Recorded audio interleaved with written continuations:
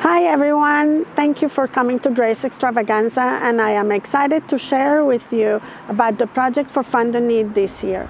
So last year you helped us raise money to put a brand new HVAC system in the dining room, and that has been a wonderful gift. Thank you.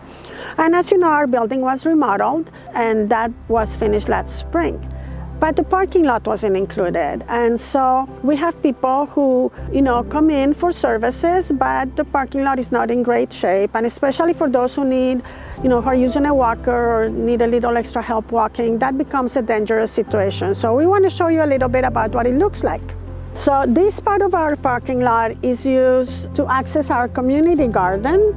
And this is a concern for us because it is not safe for people to walk on. We don't want people to get hurt just because they're coming over either to volunteer at the community gardener or to grow their own veggies. One of the reasons why we are asking you to help raise money through Fund the Need is that we get grants and donations for specific programs, so our programming is pretty much covered, but we don't have grants for infrastructure or for building purposes, so that's the main reason why.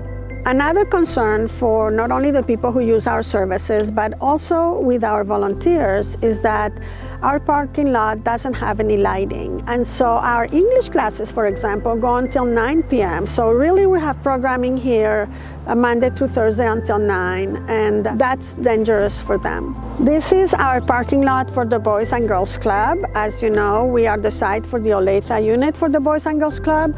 And this past year we had 252 students, children and youth, enrolled in this program. So this parking lot is heavily used by all the parents who want to drop off their kids and pick up their kids, and also by the club staff, and it's in pretty sorry shape.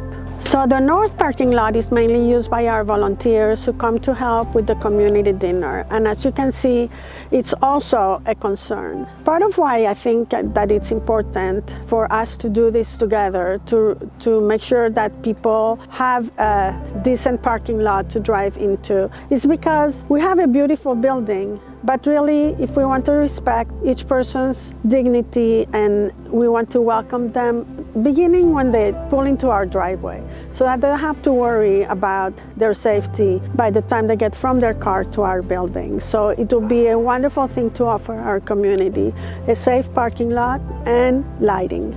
Thank you.